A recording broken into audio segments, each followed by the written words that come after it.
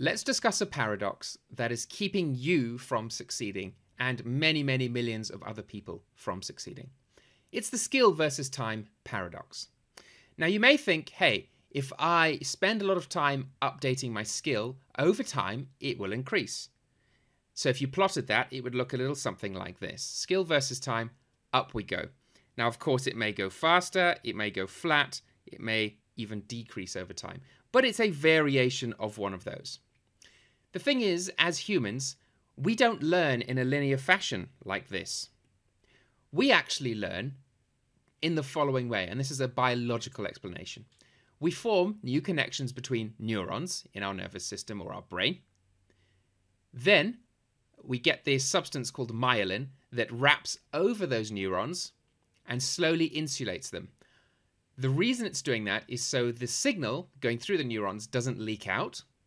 And that means the signal actually gets from where it's starting to where it needs to go. So if I think about moving my hand, that's passed through a whole bunch of neurons, insulated by myelin. Okay, and just as an aside, the loss of myelin results in diseases, I think, like Parkinson's, tremors and things like that, because you can't control the signals as well anymore, or they're leaking out as they travel through the system. Okay, so coming back to skill versus time, everyone thinks it operates linearly. The thing is, whenever you form your neural connection here, and if this is myelin on the outside,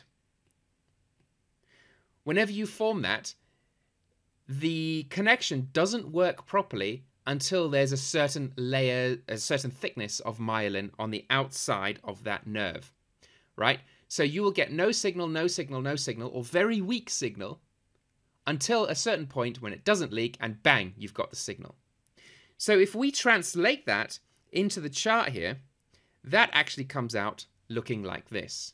So when you first start learning a skill like programming, there is this long, long period right here where it feels like you're learning nothing. But what's actually happening is that neural connection is slowly building up layers of myelin, right? It's slowly insulating it so the signal will eventually get to the point where it can get through without being hindered or leaked out. And that point represents here on the graph. That could be anything up to 6 months to a year, right? So I've seen this time and time again. People that take my courses or learn with me, a lot of them will give up before that point because they think they're learning nothing and therefore they think it's their fault and that programming isn't for them. Well, all they did really was give up sort of here or here or here. They didn't know how close they were to actually completing that first step. The good news is, if you can get through the struggle of those first 6 to 12 months, then the next steps become progressively smaller. So you will notice that your brain becomes more attuned to programming itself. It becomes attuned to programming itself to learn to program, if you like. And these steps get smaller and smaller over time. And you go up the chart, and it's much more noticeable that you're getting better at what you do. There is a secondary effect as you go up this chart, which is the feeling that you are becoming an expert, which actually drives you on further and faster than just willpower alone. Okay, so that's the skill versus time paradox. Remember, you are not on the brown line. You are actually on the black line. And just because you don't feel your skill coming through yet, doesn't mean that it's not just around the corner. If you have an idea for an app, website, or piece of software, then before you build anything, listen to this. You need to know whether or not your idea is actually viable and valuable in terms of money.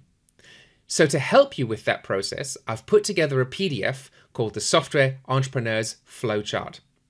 It allows you to take an idea, put it in the top of the funnel, and work it down through the flowchart so you can understand the areas you need to focus on and some of the potential pitfalls that you may come across. The whole idea behind the spreadsheet is to save you a whole bunch of time when thinking up new ideas, developing them, and launching them. You can get it totally for free at imdev.net/software.